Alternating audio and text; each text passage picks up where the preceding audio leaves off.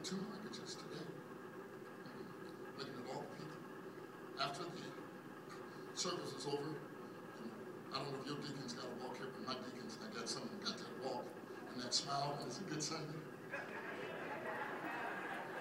But when they came in my office, doctor, they weren't smiling. When they came, I said, how we do today? I said, Bishop, we did that good today. He said, all those folks. And I said, we don't know what happened. And I said, really? So they walked out. I'm in my change room, different from the office. Holy Ghost spoke to me. He said, I'm going to tell you what happened. He said, you counted heads. He said, don't you ever look at the people and look at the crowd and determine what I'm going to do for you.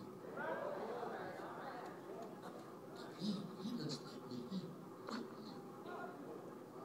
I got on my knees by myself in my change room, and tears broke down my face. I lifted my hands to heaven. I said, God, please forgive me. I am so sorry that I did that when I wept. They were knocking on my door. You all right in the bishop? I couldn't respond because I was getting whipped. But I got up. Flipping and stuff. Monday morning, I'm thinking about what I did. I said, God, forgive me. I'm sorry. I'm riding in the car. I'm doing all right. And I start crying again. And I cried all week. Be by myself. God, I'm sorry. Come Saturday, it's a little better. Come Sunday, it's a packed church again. They went standing outside because everybody got to come see me the first one. I went to take offering, I said,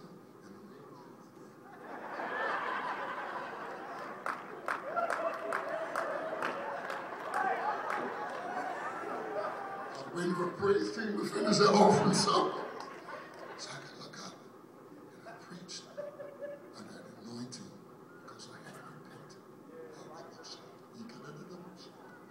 So after church, deacons come, and they walk in. My head deacon, his granddaughter goes here, and he turned around. I said, man, don't play with me. Don't play with me. That's how he said, Bishop, you're not going to believe what happened today.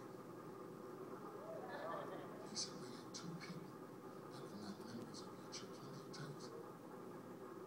Don't think that people have to join your church to bless your church.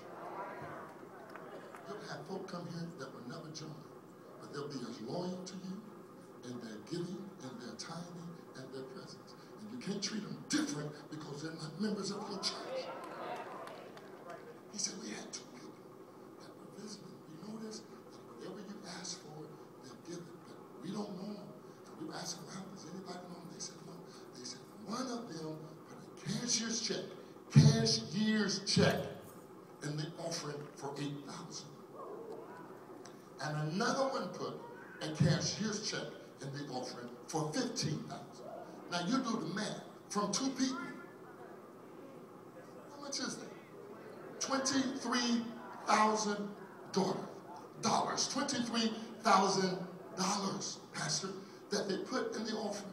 A woman and her son. I didn't know him. I said to my wife, do you know these people? She said, no, but I'm going to stand at the back of the door today. So I'm going to find out who their names are so we can appreciate them, so we can thank them. So she stood at the back of the door and we would stand, and then she was introducing herself, and they were there. And so she said, well, you? He said, yes. I said, well, you've been such a blessing, the bishop has, to our lives. And we came into some money, and we just wanted to bless him and bless the church. And I lifted my hands, and I said, thank you. You know what? The Lord said, I released it because of your servant heart and your responsibility to take for your error and to repent. I'm telling you, when you repent and keep your life clear and keep your heart, the release and the blessings of the Lord will come. Clap your hands and give him praise. So what are you saying?